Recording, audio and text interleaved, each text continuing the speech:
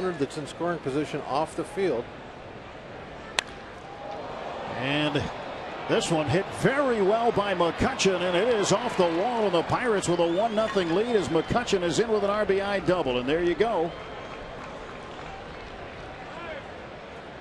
You know, I don't think Jaramillo scores from first base on that ball. So Verlander just cost himself a run. 14th double of the season for Andrew McCutchen, and Aki is in after the leadoff walk. Now, these are the things that you see at the big league level, and you just wonder, like, how does that happen at this level of play?